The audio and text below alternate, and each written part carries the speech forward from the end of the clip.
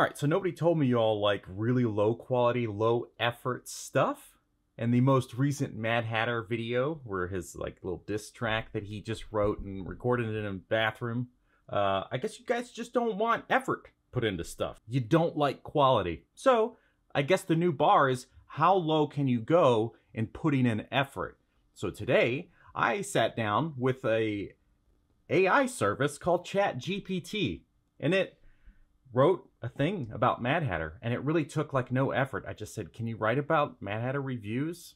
So here it is. Mad Hatter reviews. Let's talk about your taste. Collecting TMNT figures. Man, it's such a waste. You're stuck in the 90s. Can't move on from the past. But your obsession with turtles, it just won't last. You flaunt your collection like it's something so grand. But really, dude, it's getting out of hand. You're a grown man, still chasing after toys, while the rest of us are making grown-up noise. Your videos are filled with turtle this and turtle that. But the truth is, man, it's becoming old hat. You're drowning in nostalgia, losing your edge. While the world moves on, you're stuck in your pledge. It's time to evolve. Step out of your shell. Expand your horizons.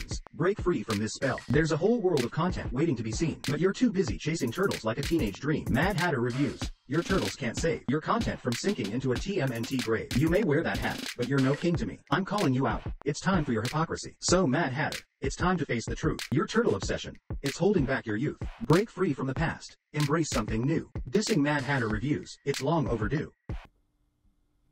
ChatGPT, I can go level effort too, bro.